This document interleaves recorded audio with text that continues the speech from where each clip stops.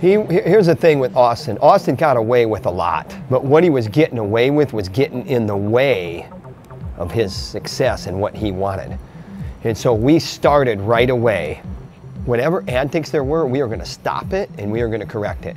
And there were two guys in that wrestling room that would not let him get by with it, not once. These two guys never fatigued.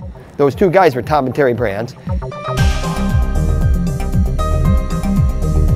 And every time he would grab a shirt, every time he would grab a headgear, every time that he would do something that was illegal at a team point, we would stop.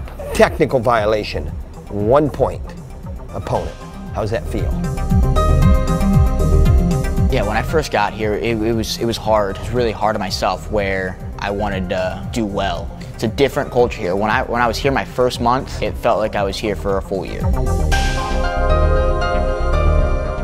Finding out the right ways to do it, the right ways to be calm and not obsess over, oh, I got my butt beat today. No, I mean, it's obsessing over it the right way, not where I'm in my bed, oh, what could I have done better? Oh, I got my butt beat, oh, that was embarrassing.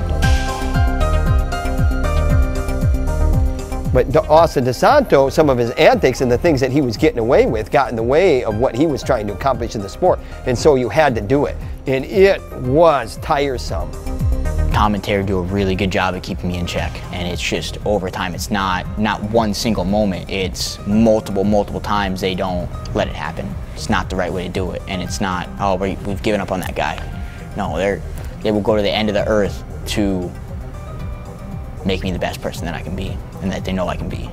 And it doesn't matter how many times I fail, they're still there. You can't snap your fingers and don't do this and then say, oh, okay, I don't do that anymore, it's fixed. Kid has come a long way.